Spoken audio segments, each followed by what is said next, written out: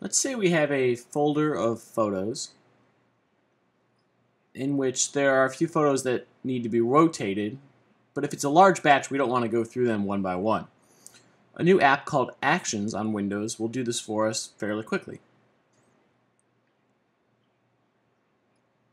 Just open up Actions and take a look to your left. You'll see all the actions you can drag into a workflow, sorted by category like email, files and folders, and images. In this case, and in pretty much every case, you're going to want to start with an action that gets files to edit. So we're going to drag this get files action into our workflow, and then move over to the images section. We want to rotate these photos, so let's pick the rotate images action and drag that into our workflow. We don't want to add an extra action that copies the images, since we do actually want to rotate the originals. And depending on how you tend to hold your camera, you may need to rotate the images left or right. Then just open up your folder, select the images that you need to rotate, and drag them into the Get Files box.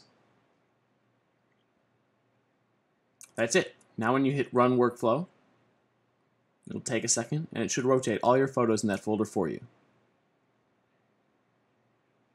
That's it. If we open our folder, we'll see that all the photos have been rotated for us.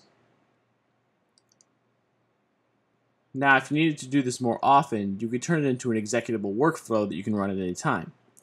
We'll probably want to replace the Get Files action with an Ask for Files action, so we can tell what files to use at any time.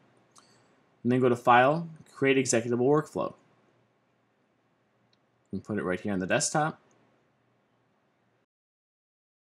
And now, even if we close Actions, anytime I want to rotate some images, I can just double click on this .exe file, and it will run the workflow for me, asking me what files I want to rotate. Note that you still need Actions installed if you want to use these .exe files, so you can't just go ahead and give this to your friends. They'll need to install Actions first.